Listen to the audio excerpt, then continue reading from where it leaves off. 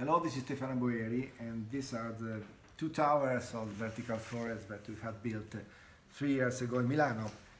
As you know, they are hosting 20,000 plants, 800 trees.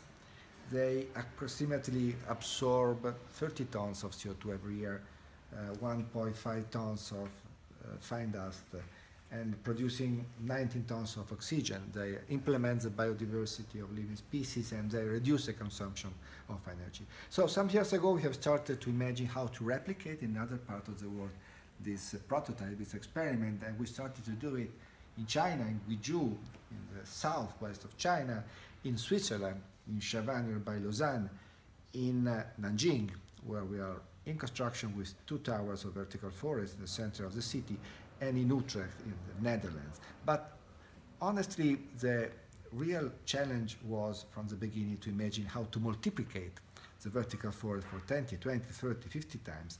And in Paris COP21 2 years ago, we started to discuss that opportunity, and we have been asked immediately after to start to design a real forest city in China.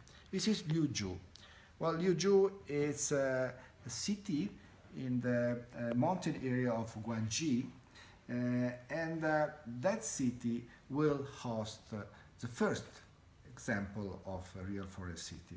It will host basically something like 30,000 people, something like 40,000 trees, and 1 million of plants of 100 different species. The building that will compose the city will all be hosting trees and plants on their facades. So schools, hospitals, shopping mall, office building, social housing building, all will host trees.